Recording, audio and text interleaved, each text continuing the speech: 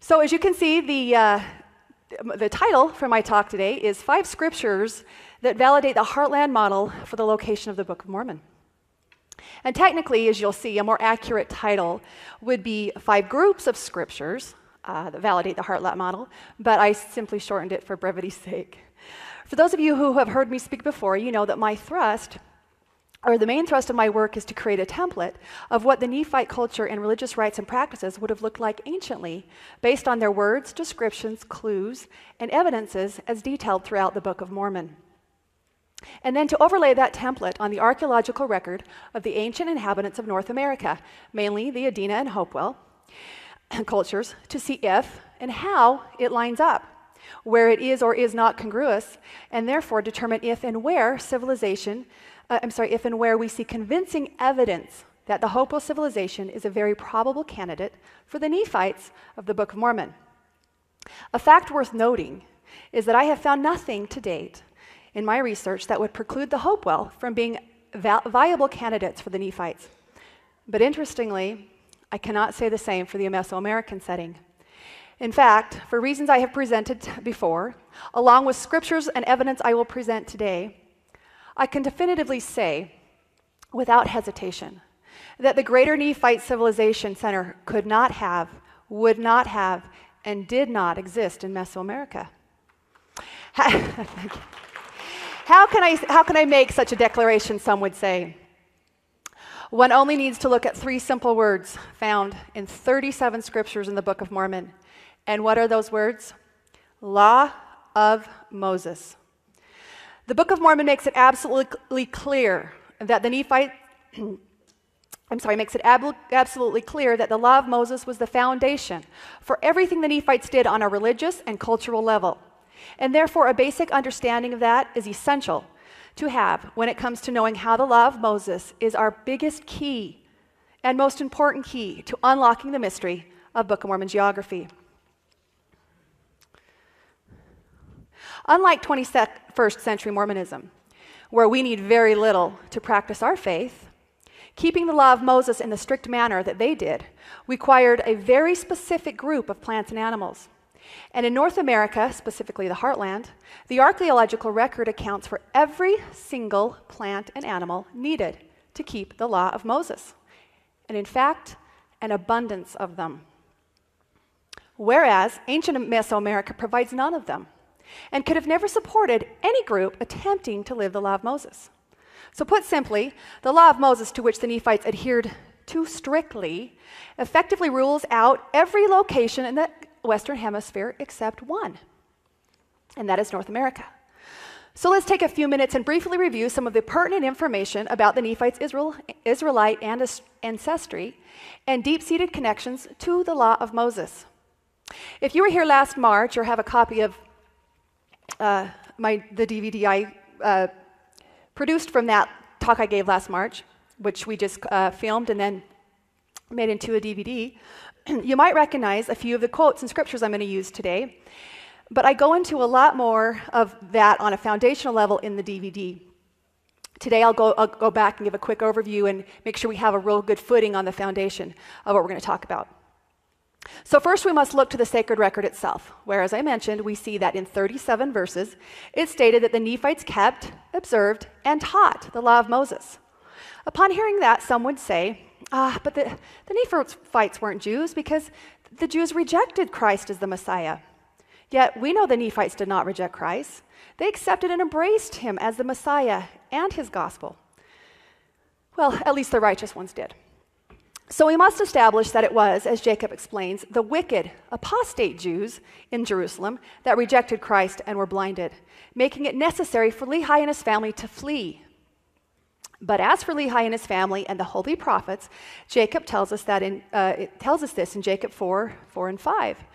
He says, "For this intent we have written these things, that they may know," talking about us later who receive these words, "that they may know that we knew of Christ, and we had a hope of his glory many 100 years before his coming.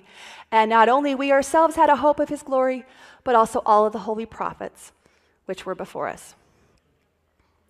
He also says this, continuing, And for this intent, we keep the law of Moses, it pointing our souls to him, and for this cause it is sanctified unto us for righteousness. In addition to Jacob's words, let's look to the words of one of our most gifted LDS writers and scholars, John Welsh, the author of this book right here, which was very foundational to all my work. I highly recommend it. It's a Farms publication. John Welch is a prolific writer and researcher for Farms, which is now the Maxwell Institute. And I absolutely eat up everything he writes. He's absolutely wonderful. But his research goes deep into the heart and soul of the Nephite-Israelite connection. Like I said, this book right here is absolutely a must-have when it comes especially to the holy days. But here's what he says, quote, by suggesting the Nephites, I'm going to give you the quote there, by suggesting the Nephites were true to their word and were strict to observe the law of Moses and its statutes, ordinances, judgments, and commandments, I mean to imply that the Nephites were no more or less Jewish than Jesus himself. And Welch takes it one step farther as he quotes the essence of what Jacob was telling us in the scriptures I just showed you, when he declares, this is Welch, instead of abrogating the Israelite system, the Nephite understanding infused it with joy that brought its commandments more to life. And why is that?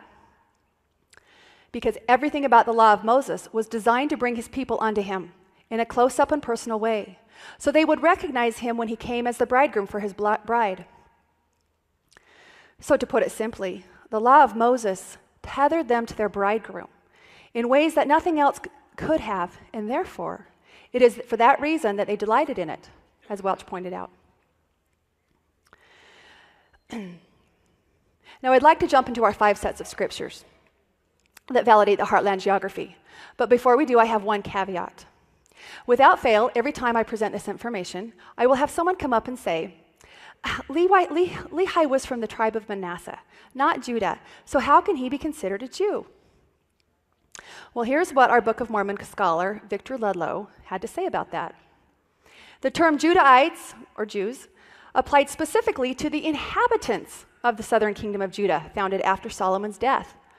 Additionally, he said, in the Book of Mormon, Jew can refer to any Israelite, an inhabitant or descendant of the kingdom of Judah. As inhabitants of Judah, Lehi's family were Jews. Okay, so we're all square on that, right? Good. So then for the record, here's what we know for sure. Lehi and his family, like we said, were Jews who kept the law of Moses, as were their posterity who inhabited the promised land. That is foundation, and everything today will be built upon that, which was incredibly wonderful. The presentation before me, or before lunch, I'm sorry, just laid such great foundation for all this, and I absolutely enjoyed it, and it's such a second witness of what I'm talking about. It's wonderful.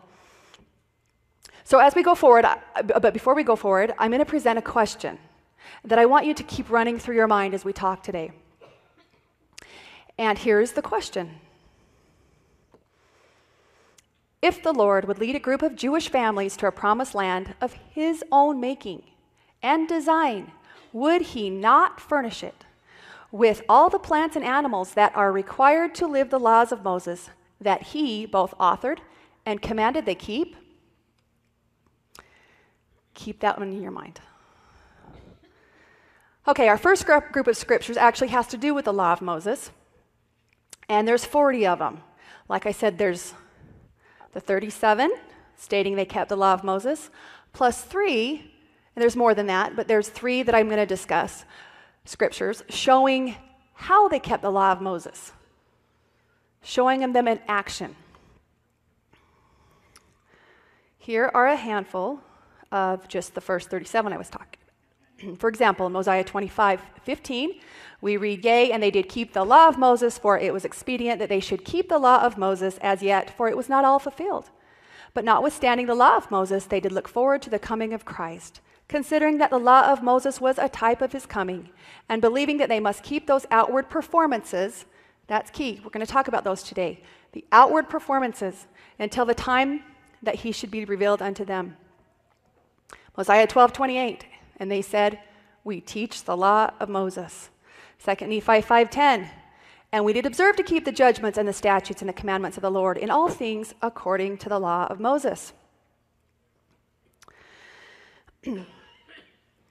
Okay, so what are the other three about? Well, like I said, they show it in action. They provide a second witness of their claims and demonstrate specific times and places when they were actually performing the outward ordinances. There are a couple more, and here's the main three. First of all, we find that, I meant to say this is 1 Nephi. This is not 2 Nephi. This is 1 Nephi 2:7, and it's with Lehi. And they had just left, and remember, Nephi and the brothers had gone back to get the plates. And it came to pass that he, Lehi, built an altar of stones and made an offering unto the Lord and gave thanks unto the Lord our God. Another key word I want you to look in that scripture is offering. That will be a big part of today as well. All right, that's our first of three that we talk about. Then, this is another one. This is Lehi in the wilderness again. And it came to pass that they did rejoice exceedingly and did offer sacrifice and burnt offerings unto the Lord, and they gave thanks unto the God of Israel.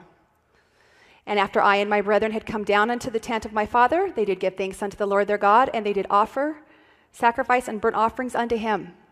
So they're doing this all along the route. They haven't even arrived in the promised land.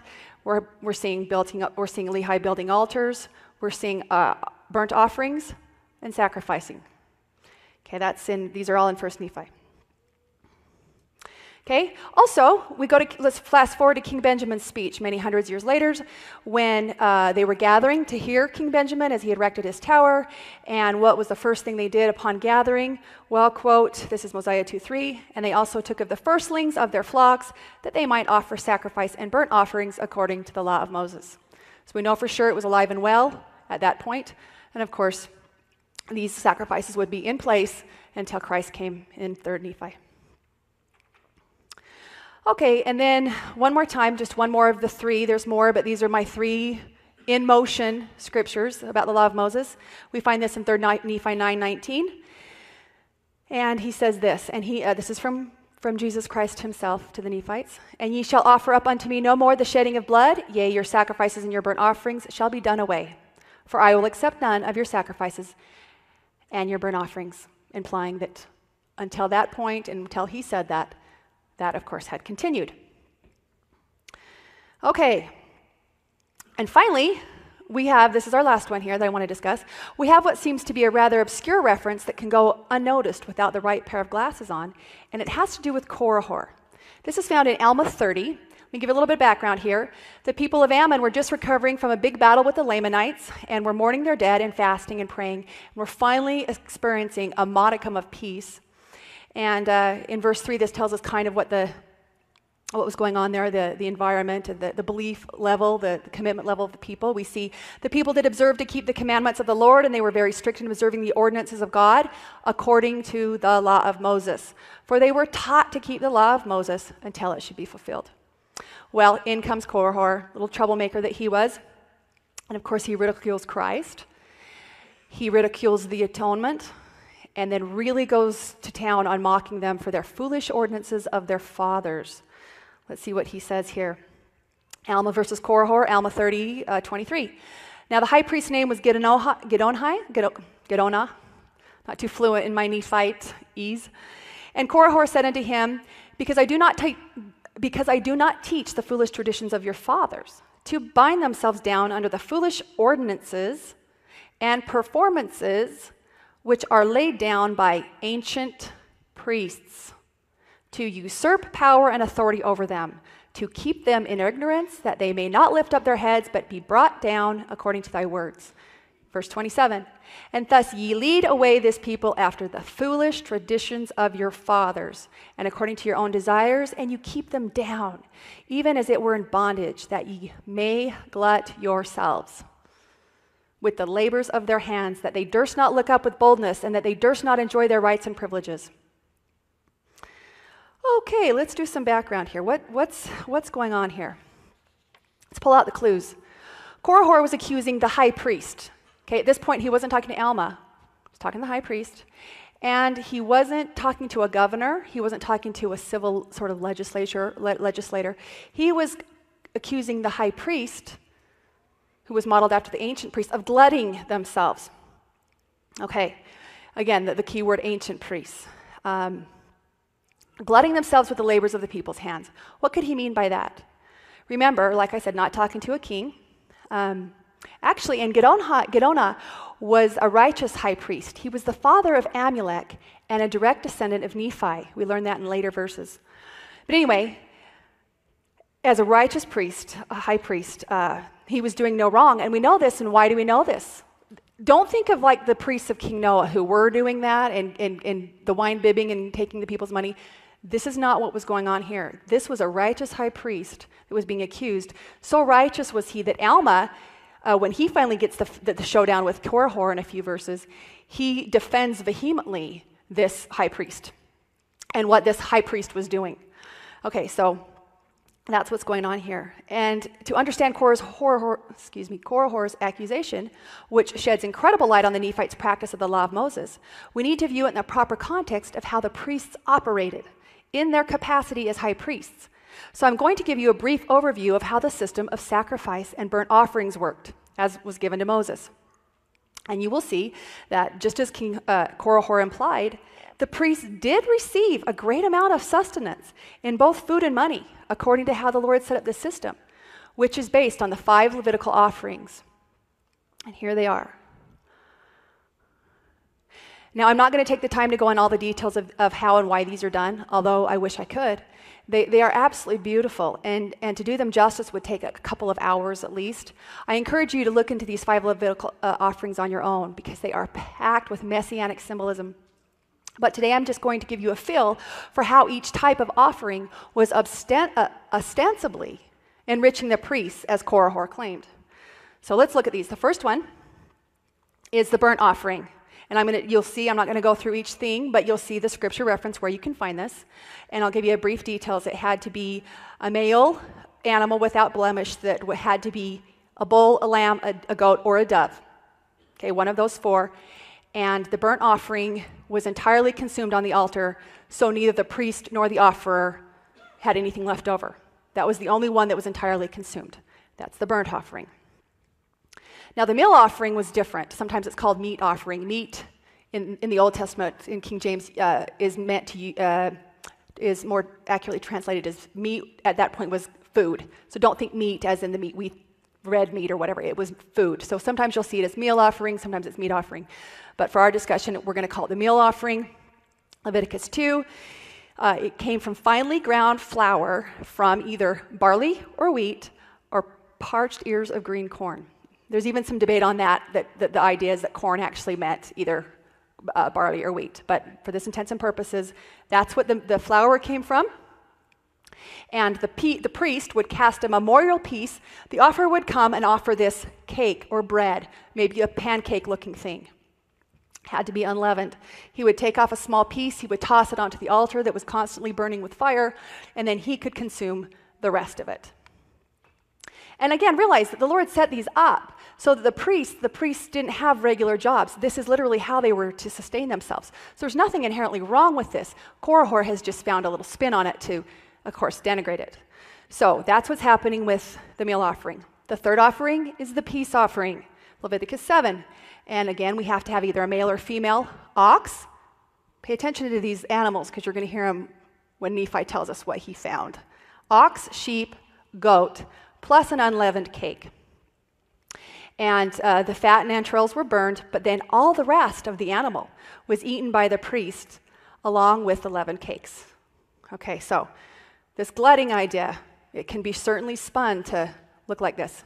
We're at the fourth offering now, and it's a sin offering. Leviticus 4 through 8. Depending on the class of people, if it was a priest who was needing a sin offering to be done, he would have to have a bull. The rest would be a goat, a lamb, a dove, or if you're very poor, it could be grain. Once the fat and entrails were burned, all the rest was eaten by the priest. And finally, this one's a little bit different. This is the fifth one, and this is the trespass offering. This comes out of Leviticus 5, 6, and 7. It had to be a ram. And interestingly, what it was if you financially frauded somebody or something to do with taking money or having that kind of a situation with a neighbor, that full restitution was to be made to that person plus an extra 20%, plus the ram that was going to be eaten by the priest, and then 20% to the priest as well. Okay? Now, if the offense was against the holy things of God, if somehow you defrauded, a priest or something to do with the church, then you would have to make the restitution to the priest plus the extra 20%. So there's a lot of money and animals and food changing hands here. Okay, and like I said, let me back up. There could be a strong case made for the priests were indeed glutting themselves on the labor of the people, but only by those such as Korihor who were wicked and viewed these sacred rituals set up by God in a very limited secular perspective. To understand what was really going on obviously requires a spiritual maturity that Korihor lacked. But either way, we know it was ordained and sanctified by the Lord, both in the old world and here in the new world, where Alma vehemently defends it here in his great showdown with Korihor. Now, you may be wondering just what or how in the world, knowing about Korihor and the 5 Levitical offerings, how that possibly validates the Heartland model. Well, the answer to that is found in the following 7 slides, which happen to make up our second group of scriptures. And here they are.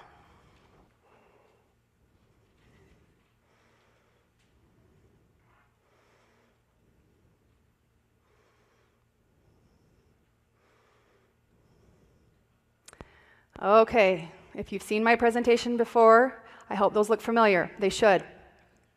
Not only are they endemic to the holy days and all that was required to practice and observe the holy days as strictly as we know that they did, and we know they did again because of, I had my book, Welch's work on the holy days and the festivals with the Nephites. So we know they kept the holy days as well. Now, so these animals should look familiar. I just described how each of them were used in one or more of the 5 Levitical offerings that Korihor was disparaging, demonstrating that to be performing those ordinances, the Nephites would need to have those 7 animals, well, there's 5 plus the 2 grains, close by, and they would need to have them in great abundance. Furthermore, you might remember that each one of those plants and animals you just saw were also required, like I said, for the 7 holy days and feasts.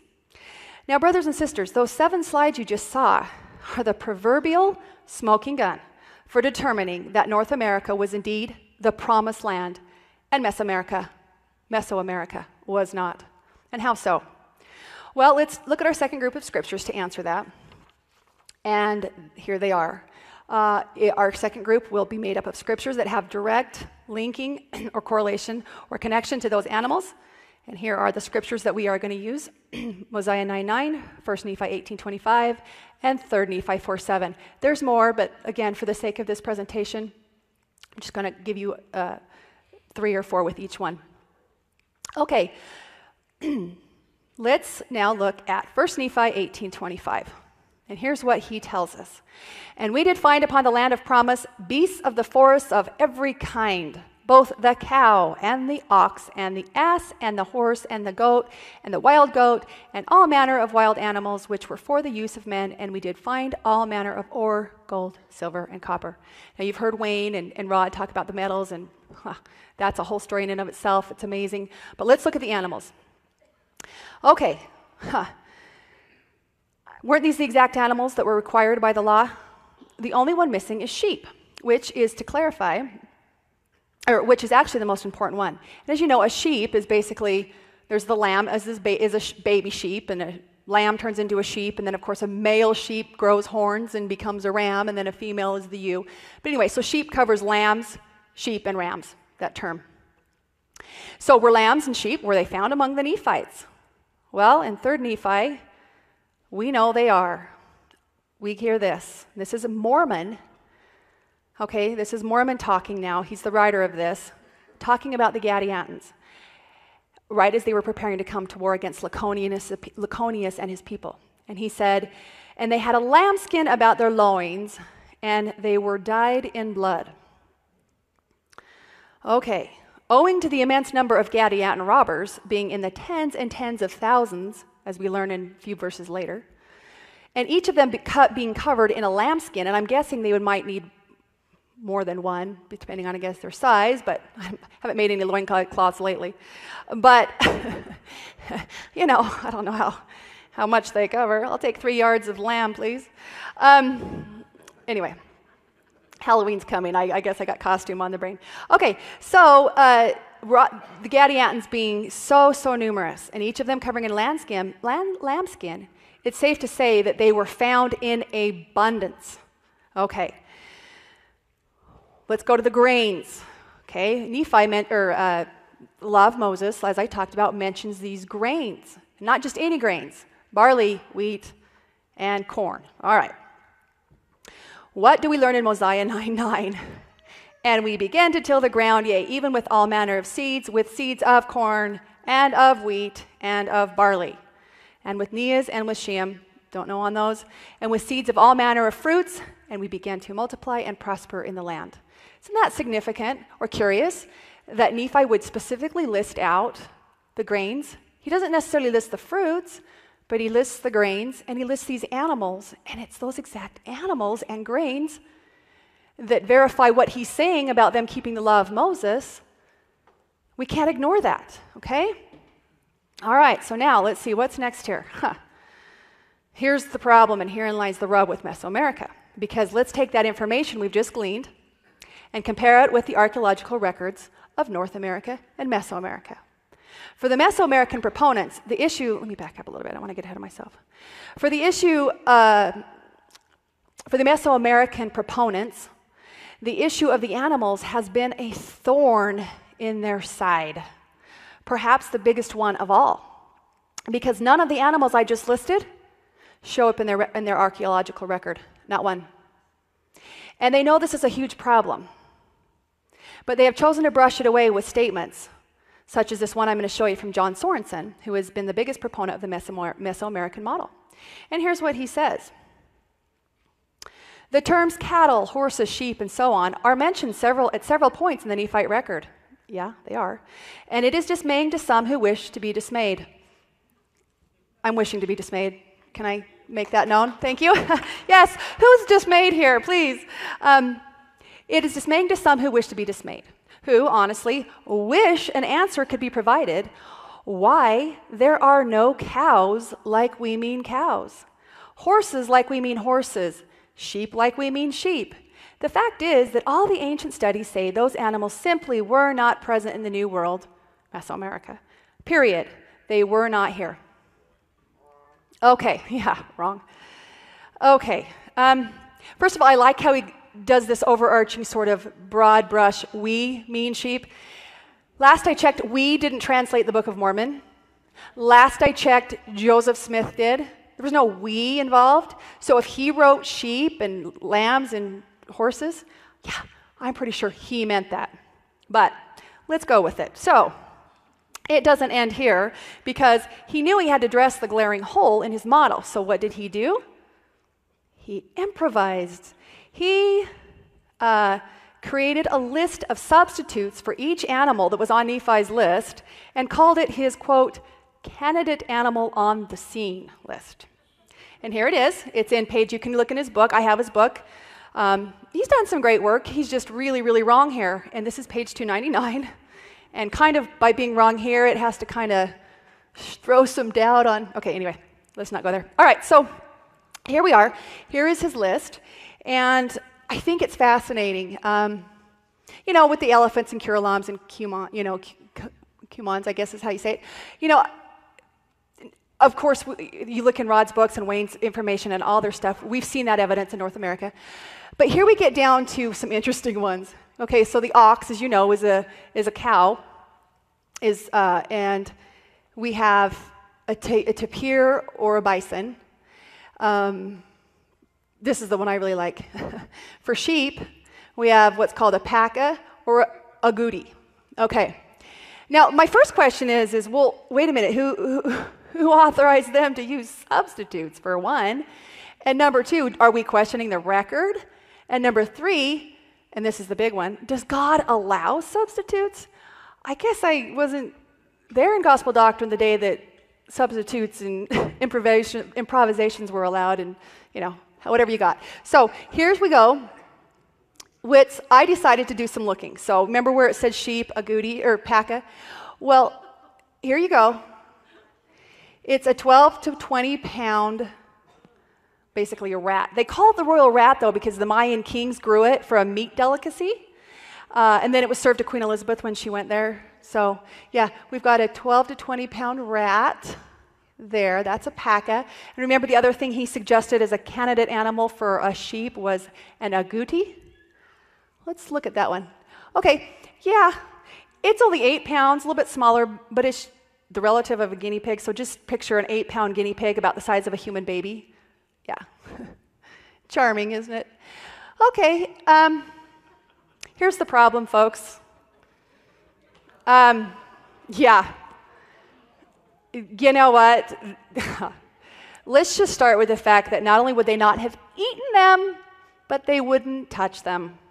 They are absolutely forbidden, given right to Moses from God himself on what is forbidden in the Jewish dietary code. So, yeah, okay. That pretty much sums it up, doesn't it? It still makes me mad, though. I've got to get through it. Okay. Again, are substitutes allowed when the correct animals are not found?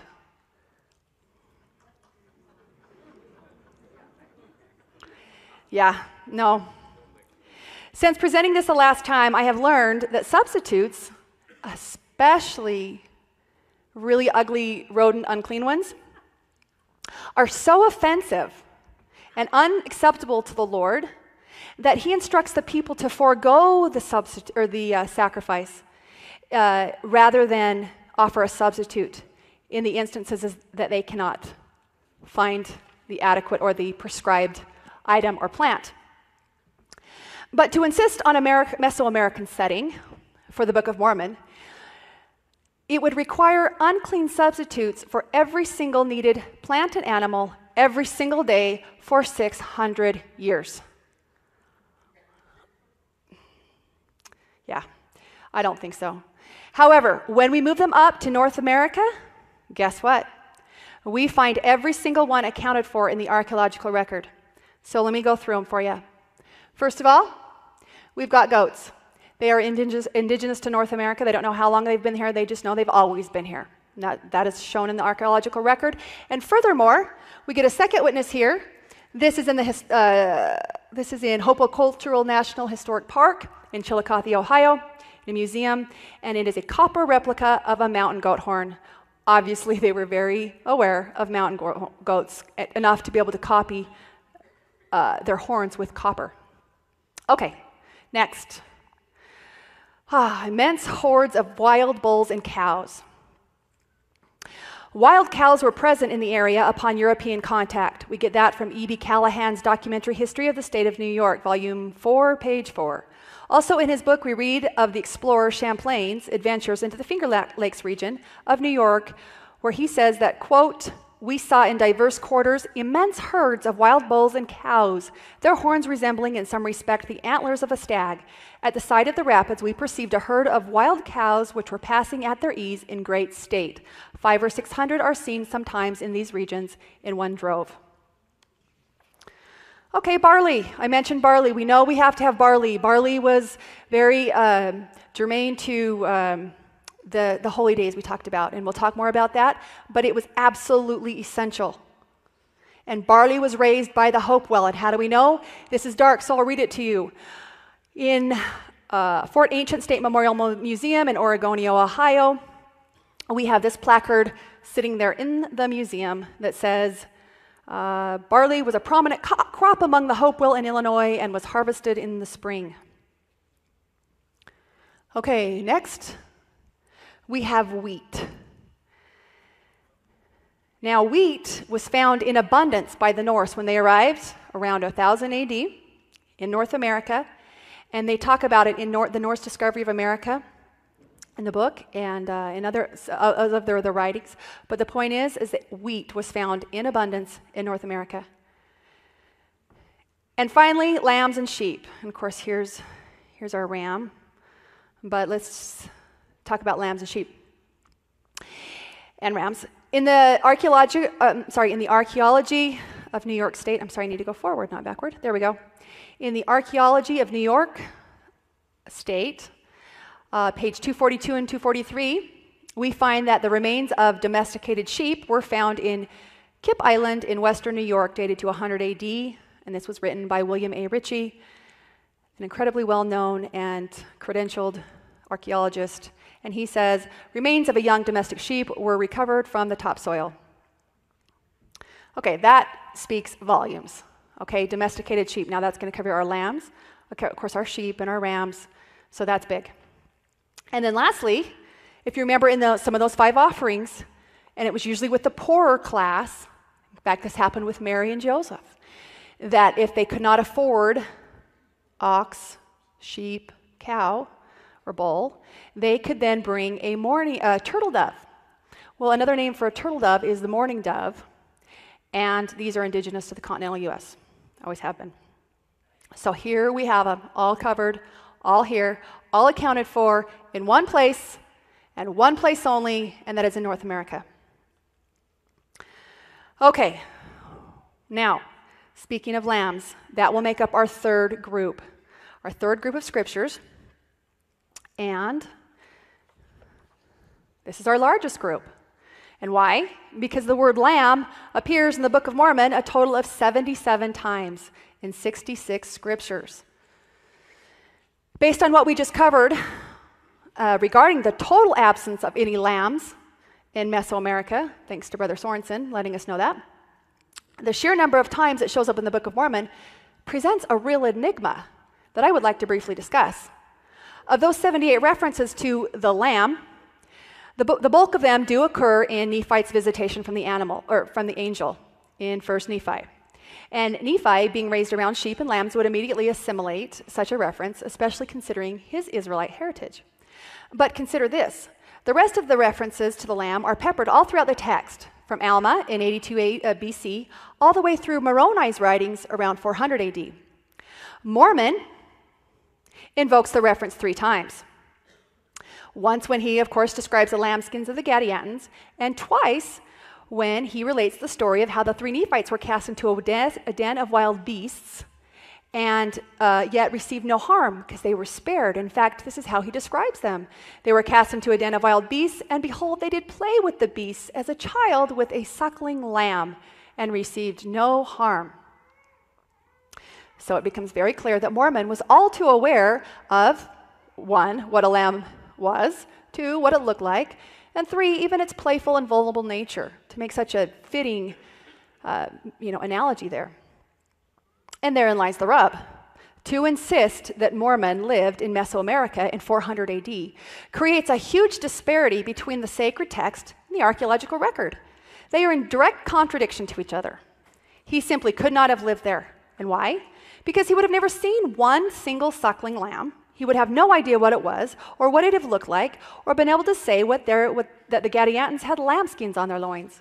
So if we need to force Mormon into a Mesoamerican setting, then we must look askance at Joseph Smith. Surely he erred in translation. Obviously he had to mean a different word other than lamb. Was Joseph wrong? But when we move Mormon up into North America, we can with full certainty say that flocks of domesticated sheep were found living there. Hence, it would be a perfectly natural analogy for Mormon to use. As for the other references, Moroni uses the term Lamb of God and blood of the Lamb, which is very important, blood of the Lamb 5 times in his writings. Alma uses it twice, and when talking to the great multitudes in Gideon, Amulek uses it as well. Okay, and so here we have it. Amulek, or Alma, saying, washed white in the blood of the Lamb, have faith on the Lamb of God. And then their garments, talking about the righteous, should be made white through the Lamb of God, or through the blood of the Lamb. And the interesting thing, did I get ahead of myself? Let's see. Oh, yeah, like I said, the interesting thing is that Alma, Amulek, and Moroni only use it in one of those 2 ways, either as faith on the Lamb of God or being washed by the blood of the Lamb. washed white by the blood of the Lamb. Only in those two ways, not in any kind of practical, tangible way like, say, Mormon did. They use it very spiritually, symbolically. Okay, so Alma, standing in the midst of a great multitude at the city Gideon, prophesied of the coming birth of Jesus Christ and implored the people to repent and to have faith, like I said, on the Lamb of God. A significant and honorary title of respect chosen by Alma. And like I said, Alma then bears powerful testimony to the multitude that had gathered. Let me back up here. Gathered for the Zeezrom showdown between Amalek and Zeezrom. And he said that the righteous will sit down in the kingdom of God because their garments will be made white through the blood of the Lamb. A curious choice of words describing the process for attaining celestial glory, don't you think? And it wasn't just Amalek. As I said, Alma and then Moroni also both picked the exact same verbiage to describe the path to gain exaltation, and that is to be made white in the blood of the Lamb. 6 powerful and loaded words. Through the blood of the Lamb. That is the chosen phrase, one that describes the most important and prescient process in all of the universe, a reference to a lamb and its blood. I suggest the reason for that could very well be that the concept of blood and lambs was very familiar to them and would therefore have the most visceral impact. Think about it. These people who were being addressed by Alma were, quote, just as Jewish as Jesus himself, which means they, as Israelites, observed all the holy feasts, we talked about that are in the law of Moses, which include Passover. In fact, they start with Passover. I go into more depth about Passover in my Holy Days presentation, but suffice it to say, as practicing Jews, they would have all had an intimate knowledge of the events of the yearly Passover, which involved bringing a pure white lamb without blemish into their homes on the 10th of Nisan, caring for it and inspecting it for 4 days, which no doubt fostered a type of bonding and a type of love with that fleecy little creature bounding around their houses. And then at 3 p.m. on the 14th day, they were to present it to the priest at the temple. An interesting detail about this process I want to share that suggests a beautiful sense of God's grace to us is to understand that the role of the priest at Passover was to act as the eyes of God. He was to inspect the perfection of the lamb. So he takes this little guy and he gets down, puts him down, and he gets down on his knees. And he takes as long as needed to pore over every inch of the lamb to make sure that there is not a single spot or blemish anywhere on that lamb. Had to be absolutely perfect and perfectly white. The grace is found in that never once does the priest cast a glance of scrutiny or inspection on the offerer to ascertain his imperfections, blemishes, and spots.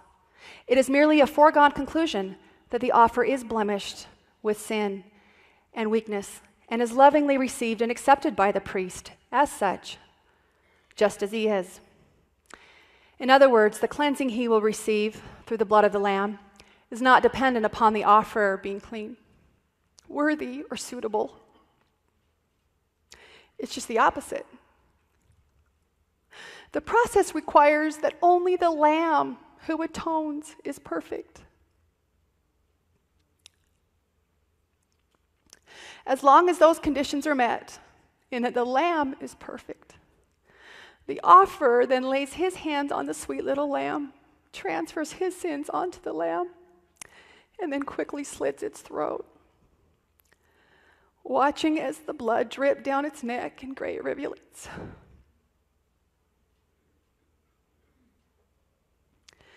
Did you know that a lamb is the only animal that doesn't resist its own death? And that it's common for that, It's common for that sweet little lamb to turn in the last fleeting moments of its life and lick the blood off the hands of him who just slaughtered it, as if to say, "It's okay. I forgive you." The lamb was then tied to a stick and without breaking a bone was roasted in an upright position and then consumed that Passover night with bitter herbs, and unleavened bread. As the father sat at the table and recounted the story of his children, of how the destroying angel had passed over the children of Israel, and Jehovah had delivered them from the bonds of slavery. Passover is replete with messianic themes, but at the center of it all is that the life of a pure white, unblemished, and entirely innocent lamb is sacrificed that the children of Israel could live for another year. Therefore, is it any wonder that being cleansed by the blood of the Lamb is the description of choice for repentance and rebirth in Alma's great sermon, and in Amulek's and Moroni's as well? Could anything be more apropos? But only if the people that Alma and Amulek and the rest of the prophets were speaking to had experienced what a lamb was all about. People who had actually held a newborn lamb in their arms and then had spent the next year caring for it as it grew, watched it grazed in the meadows and pranced through their yards, only to have to watch it surrender its life the following spring through no fault of its own. Only those people could be moved to have faith on the Lamb of God. And ultimately, only those people could truly grasp what it meant to be made white in the blood of the Lamb. And that is why I believe Alma, Amulek, and the rest chose those words. But knowing that is true, we once again see that the same dilemma of disparity between the Book of Mormon and the archaeological record that I mentioned earlier with Mormon pops up. The disparity is there between the Mesoamerican archaeological record and what I just told you. And therefore, to insist that all of this takes place in a land where nobody had ever laid eyes on a lamb is quite frankly ludicrous. And in fact, I would almost call it blasphemous. Not only had a single Mesoamerican inhabitant never laid eyes on a lamb, but worse, they never would have held one, cuddled one, played with one, or cared for one, and ultimately never would have sacrificed one, rendering Alma's great discourse utterly confusing and without the slightest bit of meaning. But move those Nephites up north, where the archaeological record assures us that the Nephites knew, raised, and treasured their lambs, just like the Book of Mormon says they did. And now we can see that a sacred reference to the blood of lamb would be powerful and personal and deeply impactful. I guess Joseph, being a gifted translator, meant lamb like we mean lamb after all. Thank you. I need tissue. Before we move on to our fourth group of scriptures, I want to ask a rhetorical question. Don't answer this. Don't you think it's interesting on a symbolic level that for the Mesoamerican model to work, they must dismiss, explain away, offer, substitute rodents for, and ultimately completely regard the lamb? Oh, thank you. They must dismiss, explain away, offer, substitute rodents for, and ultimately completely disregard the lamb and all that the lamb signifies, and consequently who the lamb testifies of. I find that interesting. Moving on, here's our fourth group of slides, and it has to do with altars. When the Lord laid out to Moses that the tenets of the Mosaic Law, when he laid out to Moses the tenets of the Mosaic Law, he had to do it in great detail so as to set them apart from the other people that were living around there, and he did that to set them apart in a myriad of ways. and means. And one of those was in the building of altars. Let's turn to the book of Deuteronomy 27. Here's our scriptures that go with it. Deuteronomy 27, 4, 5, and 6. And then, of course, we have Exodus 20, 25. And here's what we learn in Deuteronomy 5. Let me make sure here. I'm sorry, it's Deuteronomy, 27, 5. Here it is. And there shalt thou build an altar unto the Lord thy God, an altar of stones. Thou shalt not lift upon any iron tool upon them. Thou shalt build the altar of the Lord thy God of whole stones, and thou shalt offer burnt offerings thereon unto the Lord thy God. Let's go to Exodus. And if thou wilt make me an altar of stones, thou shalt not build it of hewn stone. Hewn means cut, carved. For if thou lift up thy tool upon it, thou hast polluted it. Now, remember, Wayne May has talked about some things I want to point out here too, but let me show you first the altars. This is a kind of showing a side-by-side. This would be a typical Israelite altar, and it's showing how it was made of big rocks, little rocks, but the important part to notice is there's no carved, cut, engraved stone. Just pure, raw, whole stones. And then we see this little phenomenon going on right here, which we'll talk about. And then this is just a juxtaposition of the two, of what a Canaanite or a pagan altar would look like. And here they have these nice, well-cut, carved steps, and then these well-carved granite, or, it could be many things, but that is to show the difference. Okay. And let me back up here too. These are what would be called, there's two types of altars. This is what's called a lay altar. This is what Lehi, Abraham, Jacob would have built. Of course, we know the temple altars are different, and we'll talk about that. Okay. So again, this is something like Lehi would have built. Okay, so again, notice that ramp there. And this comes from Wayne. He's done it in his presentations. It's fabulous. Neither shalt thou go up. This is the next scripture in Deuteronomy 27, and we have 4, 5, and this is 6. And it says, this is Exodus 20, 26. Neither shalt thou go up by steps unto mine altar, that thy nakedness be not discovered thereon. Now, when you've seen Wayne's presentations, he has those very rectangular, perfect, what he considers, and I do, temple plots where a temple could have been. This is all in Hopewell country. He's found several of them, probably at least half a dozen. And I've seen him in his magazine and on his slides, and you remember the ramps. There's always 4, sometimes 2 ramps leading up to this place. Well, that's our scripture. Here's another altar here. Just again, this is an authentic one we find in Israel. All uncut, uncarved stones there.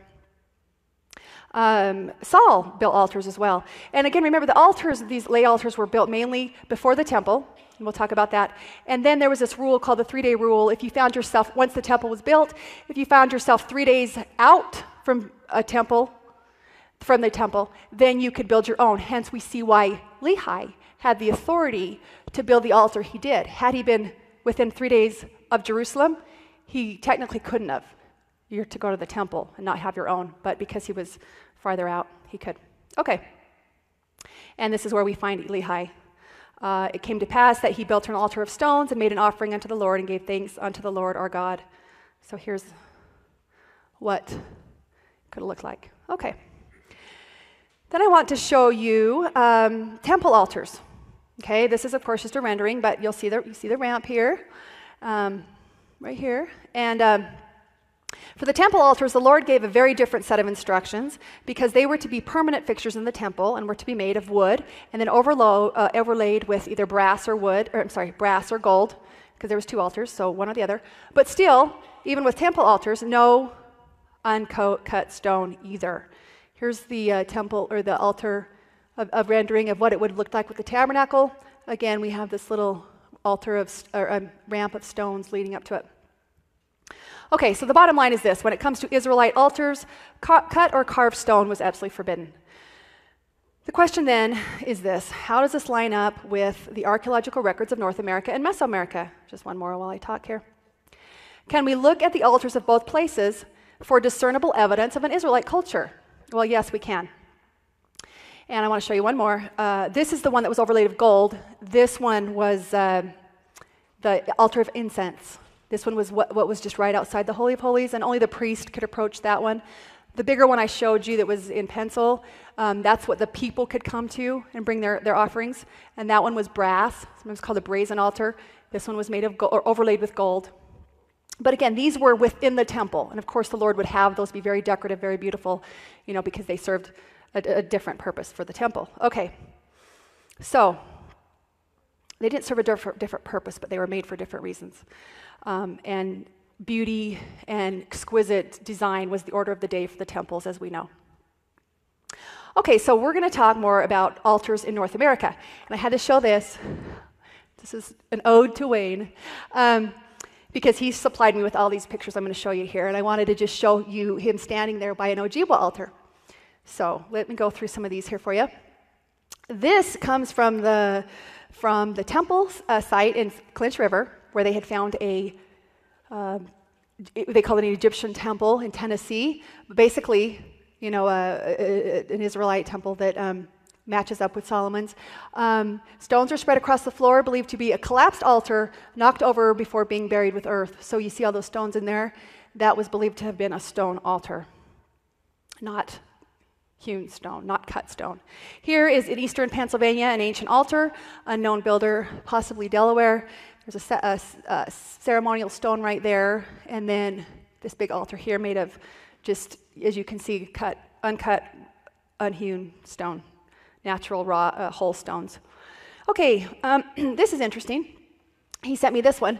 Many clay and brick altars have been found at the bottoms of Hopewell burial mounds. And you think, okay, so clay and brick, how does that jibe with the law of Moses? Well, in Deuteronomy 27:5, the Lord commands the children of Israel to build an altar of stones once they've crossed the Jordan, and he wanted them to build an altar of stones and then plaister it with plaister. Well, when you look up plaister, here, you see this down here, you see it's clay, water, sand, mud, sometimes straw. So clay being earthen, because the point with the Lord's altars is he wanted to be made of earthen, organic things. So, and earthen is the word he uses as well. So here this qualifies because this is, it looks to be like clay bricks or some kind of clay. It's not cut. Let's see, moving on. Again, this is that agreeable altar you see that I showed you earlier. Again, natural whole stones. This was in an Iowa altar in the Davenport mine. And you can see they've just drawn it, but it was covered up, but that's what it originally looked like. And again, this is in Adam-on-Diamond. This was actually stones from Adam's altar. We know that from Joseph Smith. These are all gone now, but at one time the altar had been deconstructed and it was just lying here like this. But of course, again, whole stones. Now this is interesting, and hopefully we'll have time to talk about the serpent a little bit. This is the serpent mound. Now it's hard to see because you're just seeing the oval just there at the end. But this is a rare photo Wayne was able to find just recently, taken by Putnam, I believe, and one of the early explorers and discoverers of the serpent mound. And it's of course gone now, but right there in the middle is what? It's an altar of uncut stones. And right here, and it's not there anymore either, but if you're with Wayne at the Serpent Mound, he'll walk you down to the bottom, and you can see where it's been pushed off, a big that ledge right there, and it's still there. I've seen this big pillar. It's about 10 feet tall. It's amazing. And then, of course, this altar is gone. But it is a natural stone altar. I was thrilled when Wayne sent me this. It was so nice.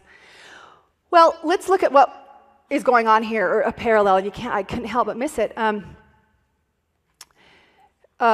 Curious parallel between what you saw at the serpent and what happened at Bethel when Jacob was commanded to go there and build an altar of stones, much like the ones we saw. And so he did. And then, as we all know, the Lord came to him and, among other things, changed his name to Israel. It would become known as one of the great theophanies experienced by the early patriarchs. Afterwards, the Lord instructed Jacob to then put up a pillar of stone near the altar and anoint it with oil and with a drink offering. We'll talk more about a drink offering in our next group of scriptures.